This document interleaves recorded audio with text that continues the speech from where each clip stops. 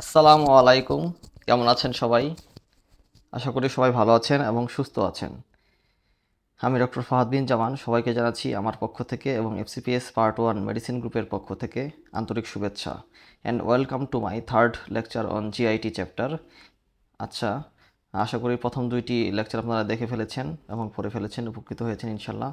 আজকের GIT লেকচারটি যে কোনো পরীক্ষার জন্য খুবই গুরুত্বপূর্ণ, সেটা যে পোস্ট গ্রাজুয়েশন এক্সামই হোক, FCPS Part-1 বলেন, MSc Part-1, রেসিডেন্সি, ডিপ্লোমা, যেখানেই SBA আসবে এখান থেকেই আসবে আর কি। আমি পুরো ডেভিডসনের পুরো GIT চ্যাপ্টার থেকে এমন কিছু মোস্ট কমন লাইন কম্পাইল করে নিয়ে এসেছি যেগুলো আপনার যে কোনো পোস্ট গ্রাজুয়েশন এক্সামের জন্য লাগবে। আপনার পুরো ডেভিডসনের যে GIT চ্যাপ্টার সেটা অনেক বড়, সেখানে ডিজিজের ভিতরে খুঁজে খুঁজে খুঁজে খুঁজে মোস্ট কমন লাইনগুলো খুঁজে বের করে রিভিশন দিতে হয়। কিন্তু আপনি যদি পরীক্ষার আগের কয়েকদিনে এই ভিডিওটি বারবার দেখে যান, তাহলে হচ্ছে আপনার এই মোস্ট কমন লাইনগুলো মাথার ভিতর ঢুকে যাবে। আপনি এরকম ডিজিজ থেকে সিনারিও আসলে এবং যদি চায় most common cause, most common investigation, most common treatment, most common risk factor, এগুলো যদি আসে তাহলে আপনি ইজিলি এখন থেকে আনসার করতে পারবেন। তাহলে ভিডিওটি শুরু থেকে শেষ পর্যন্ত দেখেন। অল্প সময় শেষ করে দিব, বেশিক্ষণ দেরি করব না, কারণ আপনাদের এখন থেকে পড়তে হচ্ছে, রিভিশন দিতে হচ্ছে। বিসমিল্লাহির রহমানির রহিম।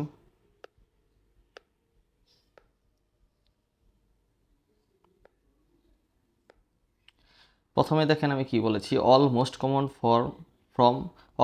From GIT at a glance. ঠিক আছে, most common cause of upper GIT bleeding. Most common cause of upper GIT bleeding কি সেটা আপনারা অলরেডি জানেন, পেপটিক আলসার ডিজিজ।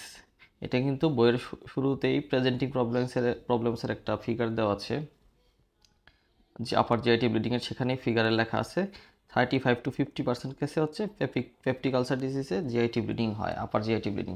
আপার কিন্তু লোয়ার না, খেয়াল করতে হবে। প্রশ্নে আপনার কি থাকে, আপার GIT ব্লিডিং, কারণ আপার লোয়ার উল্টাপাল্টা করে অপশন দিবে। Most common cause of lower GIT bleeding, এটা কি ডাইভার্টিকুলার ডিজিজ। তার মানে আপারে হচ্ছে PUD আর লোয়ারে হচ্ছে ডাইভার্টিকুলার ডিজিজ, খেয়াল রাখতে হবে। তারপর হচ্ছে most common cause of chronic or relapsing diarrhoea. Most common cause of chronic or relapsing diarrhoea কি? IBS। এটা IBS চ্যাপ্টার, IBS টপিকে সুন্দরভাবে লেখা আছে। ইরিটেবল বাউল সিনড্রোম হচ্ছে most common cause of chronic and relapsing diarrhoea, এবং presenting প্রবলেমসের যে diarrhoea যে টপিকটা আছে সেখানেও IBS সম্পর্কে লেখা আছে মোস্ট কমন কজ, সেখানে পাবেন লাইনটা। Cardinal feature of mail অবজর্পশনের cardinal feature কি? স্টিথুরিয়া। যদি আপনার মেল অবজর্পশনের কোনো সিনারিও দিয়ে দেয়, যদি বলে যে মোস্ট কার্ডিনাল ফিচার কি মেল অবজর্পশনের, সেটা আনসার হবে স্টিথুরিয়া। ঠিক আছে, তারপর হচ্ছে most common benign tumour of oesophageal tumour থেকে যদি কোনো কোশ্চেন আসে, যদি বিনাইন টিউমারের সিনারিও দেয়, মোস্ট কমন বিনাইন টিউমার হবে লেমায়োমা। ঠিক আছে, লেমায়োমা। Most common cause of chronic gastritis most common cause কি? H pylori infection. এটা বক্স আছে, আমাদের বক্সটা পরে দেখে নিতে হবে, বক্সে আছে। ক্রনিক গ্যাস্ট্রাইটিস সিনারিও আসলে most common cause H pylori infection. Most common side effects of H pylori eradication therapy. আমরা যে এইচ পাইলোরি ইরাডিকেশন থেরাপি দেই, ট্রিপল থেরাপি PUD-তে, সেই ক্ষেত্রে আমরা ট্রিপল থেরাপিতে আমাদের অ্যান্টিবায়োটিকের কম্বিনেশন থাকে। সেখানে যদি অ্যান্টিবায়োটিক দেওয়া হয় তাহলে আমাদের কি মোস্ট কমন সাইড ইফেক্ট হতে পারে? Antibiotic associated diarrhoea. সেই ডায়রিয়া কে করে? Most commonly Clostridium difficile. এটা আমরা ইনফেকশিয়াসে পড়েছি, এটা নিয়ে আমার একটা লেকচার আছে, সেটা দেখে নেবেন। ক্লোস্ট্রিডিয়াম ডিফিসিলের লেকচার, তার মানে antibiotic associated diarrhoea. Most common site of gastric ulcer তো বিভিন্ন জায়গায় হইতে পারে, কিন্তু মোস্ট কমনলি কোন সাইটে হয় আমাদের স্টোমাকের, সেটা জানতে হবে। এটা হচ্ছে লেসার কার্ভেচার, খেয়াল করবেন, গ্রেটার কার্ভেচার না, কিন্তু laser curvature. Most common site of duodenal ulcer হচ্ছে ডিউডেনামের বিভিন্ন পার্টে হতে পারে, কিন্তু মোস্ট কমনলি হয় ফার্স্ট পার্ট অফ ডিউডেনামে। খুব ইম্পর্টেন্ট দুইটা SBA পার্ল। আলসারের সিনারিও দিবে, বলবে যে মোস্ট কমন সাইট কি, এগুলো আনসার হবে। Most common risk factor for gastric ক্যান্সারে তো অনেকগুলো রিস্ক ফ্যাক্টর আছে, কিন্তু মোস্ট কমন কোনটা সেটা আপনাকে জানতে হবে। গ্যাস্ট্রিক ক্যান্সারের সিনারিও দিয়ে দিবে, বলবে যে মোস্ট কমন রিস্ক ফ্যাক্টর কি, সেটা হবে এইচ পাইলোরি। তার মানে এইচ পাইলোরি ইনফেকশন আমাদের মোস্ট কমন কোন কোন কেসে, যেমন এটা এগুলো হচ্ছে বাছাই করে পড়বেন। যেমন ক্রনিক গ্যাস্ট্রাইটিসের মোস্ট কমন কজ হচ্ছে এইচ পাইলোরি, এটা একটু আগে আমরা পড়ছি। আবার গ্যাস্ট্রিক ক্যান্সারের মোস্ট কমন রিস্ক ফ্যাক্টর কিন্তু এইচ পাইলোরি। সুতরাং দুইটার ক্ষেত্রে most common site of gastric carcinoma, এই যে দেখেন আরেকটা সাইট। এখন জানতে হবে গ্যাস্ট্রিক কার্সিনোমার মোস্ট কমন সাইট কোনটা, সেটা হচ্ছে আমাদের এন্ট্রাম। 50% কেসে হচ্ছে এন্ট্রামে হয়, আবার আর বাকি সবগুলো মিলে 50%। তার মানে গ্যাস্ট্রিক আলসারের মোস্ট কমন সাইট ছিল লেসার কার্ভেচার, আর গ্যাস্ট্রিক কার্সিনোমার মোস্ট কমন সাইট এন্ট্রাম। এগুলো কিন্তু খেয়াল করে পড়তে হবে, এগুলো কিন্তু উল্টোপাল্টা লেগে যায় পরীক্ষার হলে। এই জন্যই ভিডিওটি করা, বারবার ভিডিওটি দেখবেন তাহলে মাথায় বসে যাবে। Most common site for এক্সট্রানোডাল non হস্কিন lymphoma, এক্সট্রানোডাল non হস্কিন লিম্ফোমার most common site কি? স্টোমাক। ঠিক আছে, স্টোমাক খেয়াল রাখবেন, এটা সুন্দরভাবে লেখা আছে ডেভিডসনে এই টপিকে। Most common symptoms of Whipple's disease যে আমাদের টপিক আছে, সেখানে মোস্ট কমন সিমটমস কি? 90% কেসে হচ্ছে ওয়েট লস। ঠিক আছে, ক্লিনিক্যাল ফিচারে দেওয়া আছে, খেয়াল করে পড়বেন। Most common congenital anomaly of জিআইটির তো অনেকগুলো কনজেনিটাল অ্যানোমালি আছে, কিন্তু মোস্ট কমনলি কোনটা হয় সেটা হচ্ছে মিকলস ডাইভার্টিকুলাম। আমাদের এখানটার টপিক আছে, টপিকে লেখা আছে। Most commonly affected site of abdominal TB তো বিভিন্ন জায়গায় হতে পারে, কিন্তু মোস্ট কমনলি এফেক্টেড সাইট কোনটা সেটা হচ্ছে ইলিওসিকাল রিজিয়ন।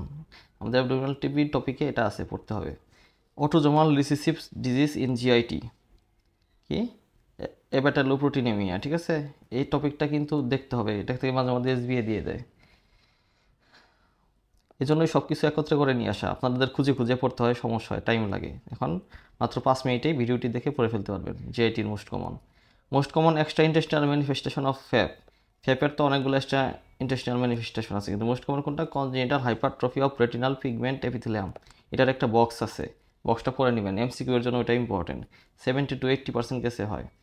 আমি হচ্ছে MCQ 5 star MCQ topic plus ফিগারের আমার 2টা ভিডিও আছে, এই 2টা লেকচার ভিডিও দেখে নিলে তাহলে বুঝতে পারবেন কোনগুলো সবচেয়ে ইম্পর্টেন্ট, কোনগুলো পড়তে হবে পরীক্ষার আগে।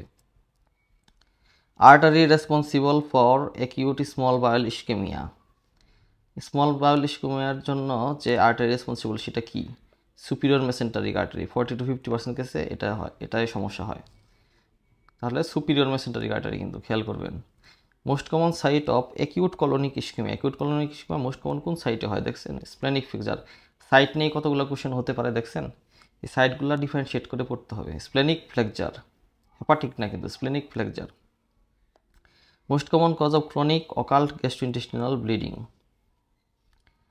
একটু আগে আমরা পড়ছি অ্যাকিউট স্মল বায়োল ইস্কেমিয়ার কোন আর্টারি রেসপন্সিবল, এটা হচ্ছে most common cause of chronic occult GIT bleeding. আমরা পড়েছিলাম এর আগে upper lower GIT ব্লিডিংয়ের most common cause, আর এটা হচ্ছে ক্রনিক অকাল্ট জিআইটি ব্লিডিং। তাহলে কি? Colorectal cancer, specially carcinoma caecum.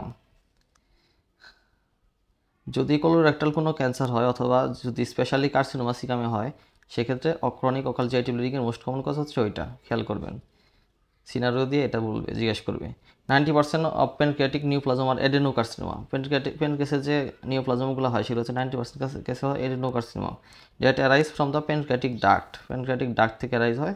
আর 60% কেসে tumour arise from the head of the pancreas, খেয়াল করবেন।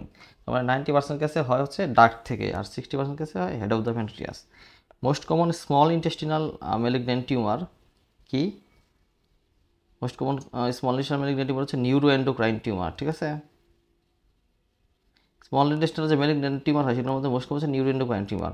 Most common secondary malignant source in peritoneal cavity, peritoneal ক্যাভিটিতে যে secondary malignant সোর্সগুলো আসে তার মধ্যে মোস্ট কমন হচ্ছে আমাদের ওভারি। ঠিক আছে, ওভারি খেয়াল করবেন। Most common cause of chronic pancreatitis alcohol, 80% case হয়। ক্রনিক প্যানক্রিয়াটাইটিসের টপিক এটা আছে। Most common cause of pancreatitis in non alcoholic patient, calcific pancreatitis. Chronic প্যানক্রিয়াটাইটিসের most common cause alcohol 80% কেসে। আর যদি নন অ্যালকোহলিক পেশেন্টের ক্ষেত্রে জিজ্ঞেস করে প্যানক্রিয়াটাইটিসের কজ কি মোস্ট কমন, সেটা হচ্ছে ক্যালসিফিক প্যানক্রিয়াটাইটিস। সুতরাং এগুলো যখন আপনাদের এসবিএতে দিবে, আপনাদের কি চাইছে, প্রশ্নে কি চাইছে সেটা কিন্তু ভালোভাবে খেয়াল করতে হবে। অপশনে কিন্তু এগুলো সবই দিয়ে দিবে, কিন্তু মোস্ট স্পেসিফিক কোনটা আনসার হবে কোনটা সেটা আপনাকে আইডেন্টিফাই করতে হবে। তাহলে আপনারা এসবিএ সলিউশনে কারেক্টটা সলিউশন করতে পারবেন, 2-এ 2 পাবেন। এরকম সবগুলো নিয়ে চিন্তা ভাবনা করলে কিন্তু হবে না, যেটা মোস্ট স্পেসিফিক সেটাই আনসার হবে। সুতরাং এগুলো একটু খেয়াল করে পড়তে হবে। বিসিবিএস বলেন, তারপরে আরসিপি বলেন, এমআরসিপি, সব জায়গায় এরকম প্যাচ লাগিয়ে দেয়। রেসিডেন্সি ডিপ্লোমাতেও এসবিএতে দিতে পারে। আচ্ছা ঠিক আছে, আজকে এই পর্যন্তই। ভিডিওটি সম্পূর্ণ দেখে পড়ে ফেলুন, তাহলে আশা করি আপনাদের সব ইনফরমেশন একবারে মাথায় ঢুকে যাবে। পরবর্তীতে এরকম ইন্টারেস্টিং ভিডিও, সেটা ডেভিডসন মেডিসিন রিলেটেড হোক, বেসিক ফিজিওলজি বা বায়োস্ট্যাটিস্টিক্স লেকচার হোক, সেগুলো পেতে আমার ইউটিউব চ্যানেল ডক্টর ফাহাদ জামান সাবস্ক্রাইব করে রাখার অনুরোধ রইল। আর এগুলো আমি প্লে লিস্টে অ্যাড করে দিব, জিআইটির প্লে লিস্টে অ্যাড করে দিচ্ছি। একসাথে ধারাবাহিকভাবে 3টা লেকচার দেখতে পারবেন, আগের 2টা লেকচার সহ। পরবর্তীতে ইনশাল্লাহ নতুন কোনো ভিডিও নিয়ে হাজির হবো, আর নোটিফিকেশন বেলে ক্লিক করে রাখলে নোটিফিকেশন পেয়ে যাবেন। আজকের মতো এখানেই বিদায় নিচ্ছি। আমার জন্য সবাই দোয়া করবেন। আসসালামু আলাইকুম, আল্লাহ হাফেজ।